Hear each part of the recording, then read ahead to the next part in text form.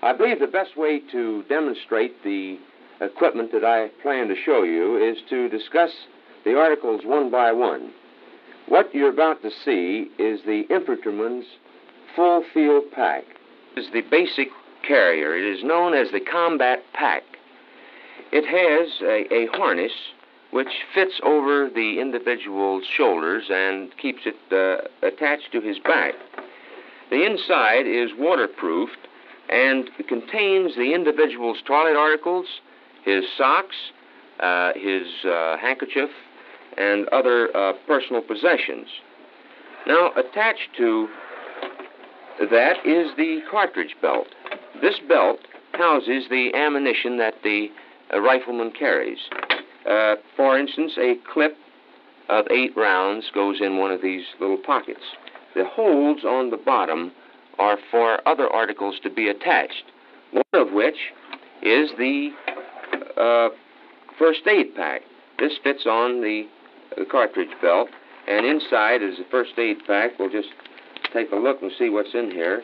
It's a package of sterile dressing, which is used by the man in the event that he becomes hit and will require some first aid.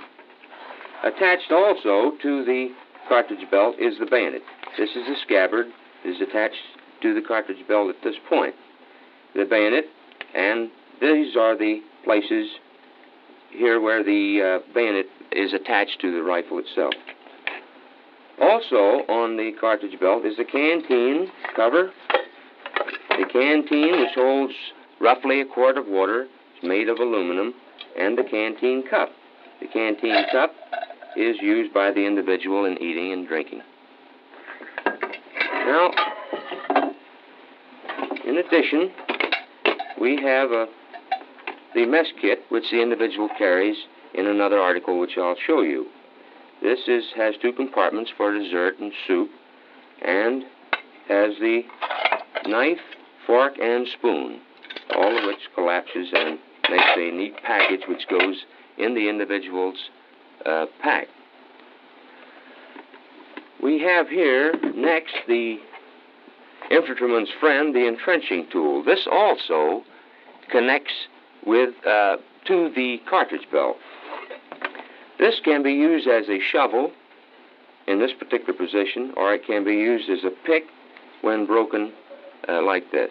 It fits into a neat pack and is carried on the man's back on the combat pack.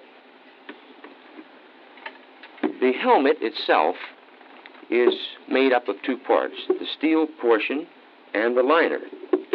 Now, the liner is where the adjustments are made to fit the individual's head. This is made of plastic and is worn normally in camps, posts, or stations, and when there is no combat. The steel portion, of course, is used when the bullets are flying. This has many uses, can be used as a bucket in carrying water, and it is used as more or less of a wash basin by the men in the front lines.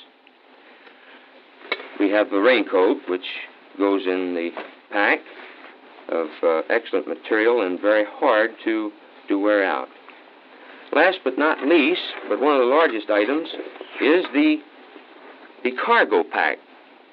Now, in the cargo pack, the individual carries a shelter half, or if you will, a half of a tent. He, with another man, getting together, form a whole tent, and 2 men live in this tent when they're out in the field. Here is 1 pole, and here are 4 or 5 tent pins to help put his portion of the shelter half up. He carries in here his blanket. Well, here it is, ladies and gentlemen, in one big display. I'm sure you'll agree with me that our rifleman is the best equipped man, fighting man in the world. In that connection, I am positive that if our men are properly trained, if he is properly led, and in the event that he can develop a pride of unit, individually and collectively, besides being the best equipped, he's the best fighting man in the world.